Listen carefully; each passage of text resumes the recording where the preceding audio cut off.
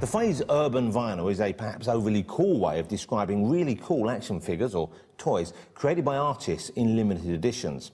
The first big wave of urban vinyl, or UV, came in the 1990s out of Hong Kong, or HK. But then the Japanese muscled in with predictably delightful results.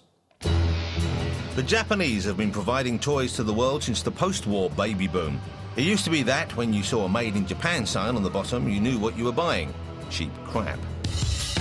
A generation later, there's a new Japanese toy in town, and it's got the 3 C's: coolness, collectability, and quality.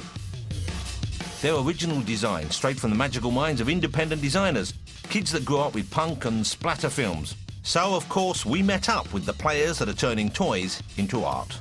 This is Hikaru of the massive Bounty Hunter. He was one of the first independents to turn ideas into toys. To me, toys are like vitamins. If I didn't have toys, punk rock and rice, I wouldn't be able to survive. And this is Hidi from Secret Base. Hidi specialises in creating nasty, repulsive characters. I think it's because it's fantasy. These creatures don't actually exist. If I saw this fellow standing at the traffic light, I wouldn't be making it. You wish they existed, but they don't. The most popular urban toy is this. It's called the Bear Brick, and it's made a fortune for indie toy manufacturer Medicom, which has already sold over 20 million Bear Bricks around the world. I think the reason I got into toys was because toys were my best friend. Sometimes I make them sit down like this, or go, "Hello!" Let's fight! What these two grown men are doing in private may look innocent enough.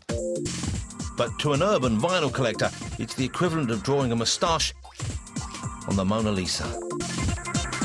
Many collectors believe the packaging of the toy is part of the art, like the frame round a painting. I don't really tear the boxes open and play with them. I collect it as a complete unit. I like to keep them in pristine condition. An urban vinyl toy in mint condition, still in the box, is a valuable commodity. Collectors from all over Japan come to toy fairs like this to get their hands on a treasured piece of vinyl. I come to buy a figure by my favorite toy manufacturer, Secret Base. I've been here since 4:30 this morning. I like Bounty Hunter. I have a Bounty Hunter t-shirt.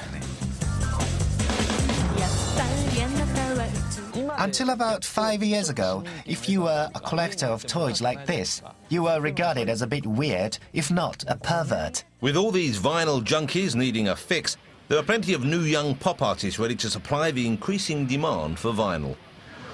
That over there was the first character I designed, a cloud character. So next I wanted to design other things that fly. It's a komori, it's a Batman. The question is, at what point does a toy become a piece of art? In the art world, only pieces such as oil paintings and drawings were considered works of art. And then the Andy Warhol silk screens came into the art world. Many people think of our toys as the 3-dimensional versions of those silk screens. Whether a toy is art or not is really up to the person who owns it. Tip from the top. Start buying urban vinyl if you want to own the next Murakami.